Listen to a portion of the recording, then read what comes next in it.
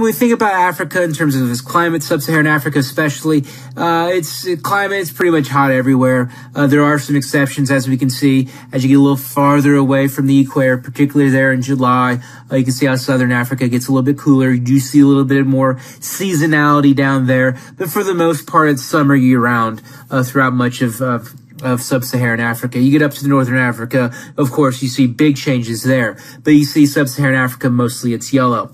Once again, we can see some topography, the role of some higher elevation creating cooler temperatures. You can see that in both the January and the July. You can, once again, you can see the Ethiopian highlands. Also in the Great Rift Valley, you can see, for example, Mount Kilimanjaro. You can see some of the other rugged features along those Great Lakes.